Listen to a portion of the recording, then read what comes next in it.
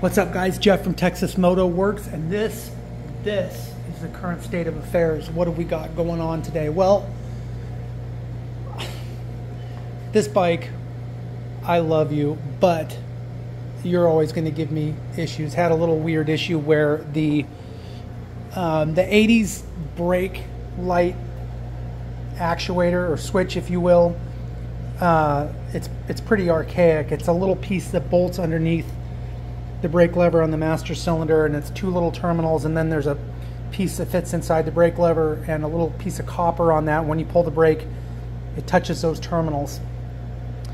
Not the greatest design. This one's worn out, so when I would pull the brake, the front brake, it would blow out the fuse for the neutral light. So what I'm going to do, I found a double gang, or not a double gang, a double, what's the word I'm looking for? I'll get back to you on that later.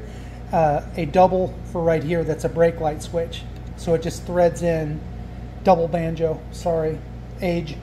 And then those two wires will go and connect to the, I'll have to cut that off, but I'm going to save the stock switch just because they're kind of hard to come by. And some bikes, I'm going to see if I can somehow insulate the two terminals so that they don't touch. It's where the wire comes into the switch and they're touching. Anyway, see if I can save that. So that's that. I'm going to sync the carbs on the ST1100 today. Got everything else done on it. I got the new to me right side panel, threw away the one that was broken, and I got to sync the carbs and check the mixture screws on it, and then she's a done deal. I polished out the pipes. That's a little trick that I do. If you guys are interested in how to do that, it's pretty simple. There is a clear coat on them, so you have to get the clear coat off. I've got the magic potion that gets them off, and then you can polish them like aluminum. Nice look. I'm going to polish up the bags, put the bags back on it. The concourse, I've got a weird issue with this bike going on right now where it's hunting when it's idling, and it's got kind of a weird off-idle bog, and then it goes away and it kicks in like there's a turbo. So I've got some kind of starvation issue going on fuel wise. I got to check that. I'm suspecting maybe it's the inline filter.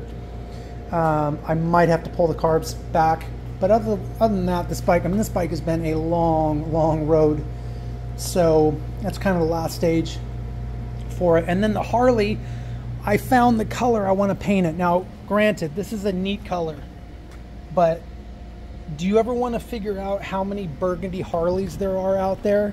Go and paint one.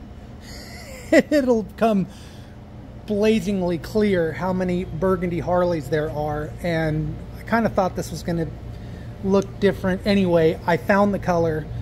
If you were following Meekum at the start of the year, you saw the 1974 Kawasaki Z2. That was a big old controversy, but I was watching that and I was realizing that that bike is just an amazing color. So I found the color. My friends in England can make it. They're making it for me. I think it's already shipped, and then I'm gonna take off.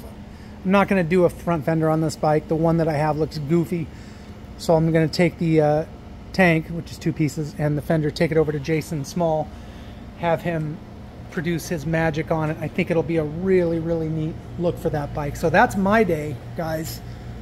How's yours going? All right, thanks for watching. Take care.